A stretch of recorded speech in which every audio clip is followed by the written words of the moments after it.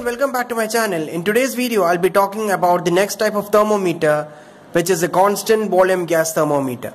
Okay, I will try to explain it as simple as possible. Okay, so this is the figure. We have a glass bulb. Okay, as the name suggests, we have a constant volume gas bulb. Okay, and we have the red color marked is the mercury. So this is the mercury. Okay, now we have the mercury is then the mercury from this side is attached to the flexible tube, a flexible U tube, and we have a capillary tube. After that it is getting connected to the glass bulb. Okay, now to note that always the mercury will be at a level up to mark C. Okay, it cannot go up or it cannot go down. Okay, it is only up till here. Now, so we keep that as the reference. So we keep that as the reference, and you will have to find out the temperature. You will have to find out the height, and the height, the difference in height will be done will happen only when there is a change in pressure. So the thermometric property here is the pressure. Okay, so what is the thermometric property of a thermocouple? It is the voltage. So here the thermometric property is the pressure. So when there is a change in pressure, it means that there is a change in temperature. For thermocouple, when there is a change in voltage, it means that there is a change in temperature. If you didn't see my video on thermocouple, feel free to watch that video.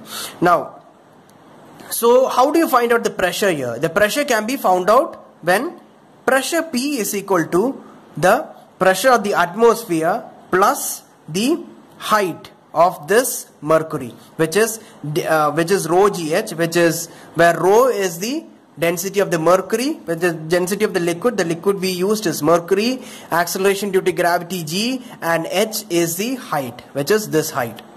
Okay, now how do you really find out the temperature now?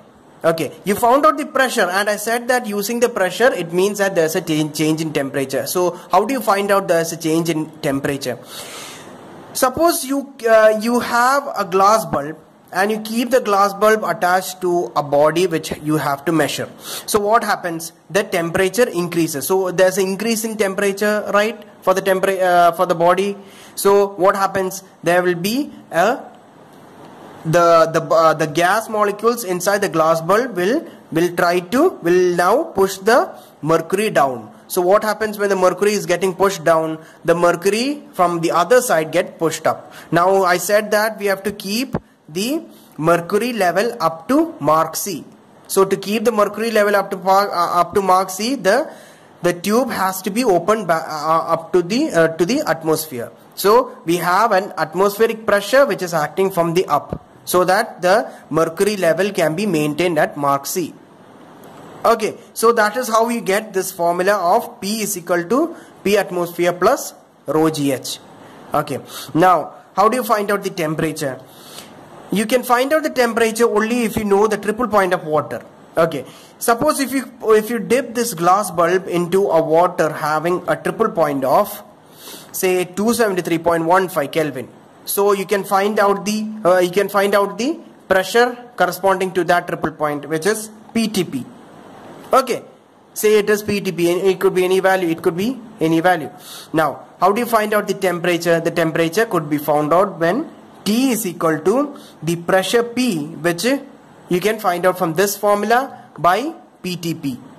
Okay, where the corresponding pressure at that triple point of water into 273.15 Kelvin. So this is how you find out the temperature using a constant volume gas thermometer. Okay, so I hope this video is clear for you on constant volume gas thermometer. So from the next topic onwards, we will move on to the next chapter on work and heat transfer. So stay tuned. Thank you.